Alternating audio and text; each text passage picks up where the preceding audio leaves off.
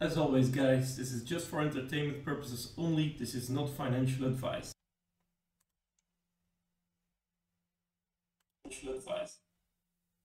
Hey guys, and welcome back to my channel. I read this article. It was in Dutch newspaper. I translate for you. It's about Electrabel that is transferring 1.2 billion euros of profit to France, basically transferring profits to ENGIE. ENGIE owns a big part of Electrabel, and it wasn't mentioned by the Green, one of the Green Party ministers, Stine.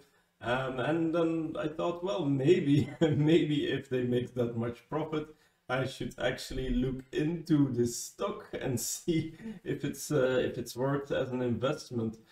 So when looking at the stock price for ENGIE, we can see that year to date we have a very big drop somewhere in the middle, namely around 28th of February, and that's not so healthy. Looking at that, it looks a bit scary.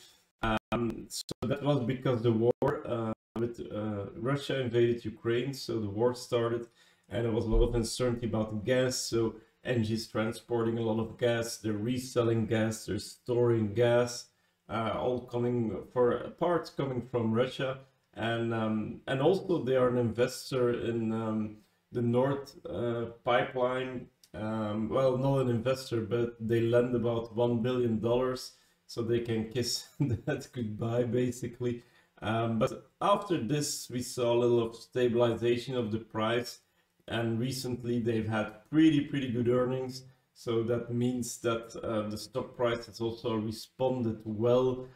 Generally, I think when you look at from where they came, they're well priced. There is a reason for their current pricing, and I think, of course, the fact that they have all these old nuclear power plants, and they have coal, but they do have like plans for more going to renewables, to reduce greenhouse gas emissions, to reduce carbon intensity. So they really want to go to net zero by 2045.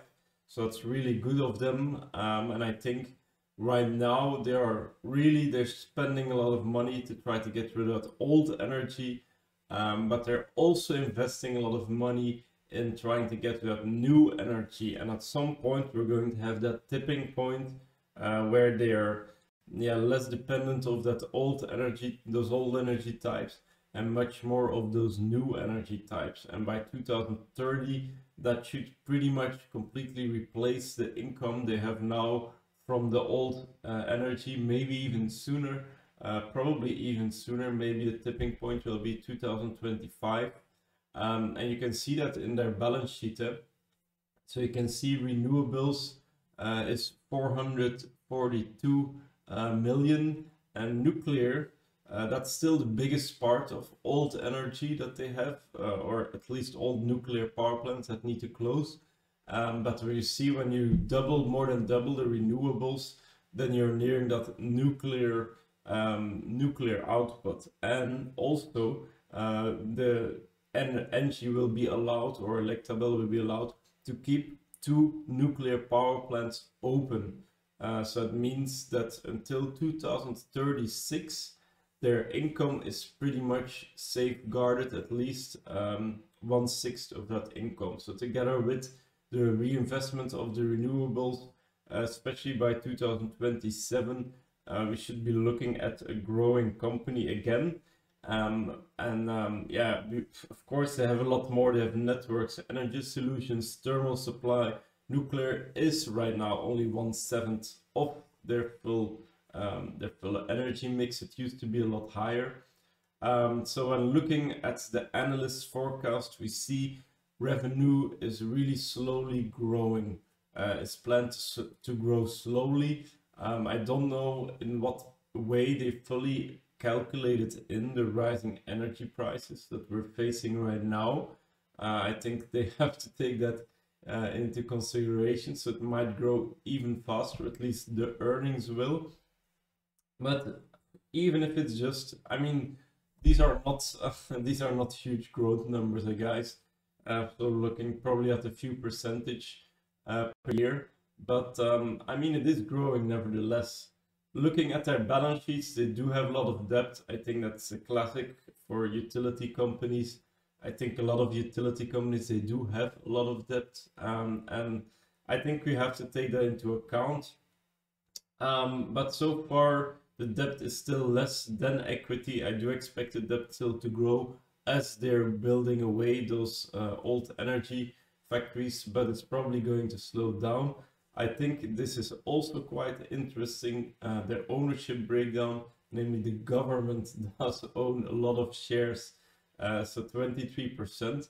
At the same time, that will probably not get sold, so I think that's a pretty safe pack, and that has led to a rather stable price in this volatile market. In Simply Wallstreet, there's a link down this tool down below. Please check it out. It's very useful. You can see this undervalued. I'm looking into the market. When I buy a share, it needs to be at least 50% undervalued in Simply Wallstreet, but closer to 100% the better. When I bought ENGIE, it was over 80%. So it's been one of these companies that are going up right now. We're seeing weapons go up, energy go up, utilities go up, oil companies going up, some food companies that are going up. So basically all those companies that are actually taking advantage of the inflation, like ENGIE. We also see a very nice dividend yield, 6.7, with a nice payout ratio of 60%. So they're returning a lot to the shareholders. Their margins are low, 6%, but they are there. That's to be expected from a utility company. This is not a fast growing tech company, so it's not exciting. It's much more boring, but I think your money will be much more stable here as well. And you can count on that almost 7% yield. Even if the stock price would tank, that means after 10 years, you would have your money back. So that's a pretty good yield. And that almost as good as the inflation, probably will be as good as the predicted inflation. So that should safeguard your portfolio against these downtrend volatile markets. Guys, thank you so much for watching. If you like my video, please like, please subscribe, and see you next time.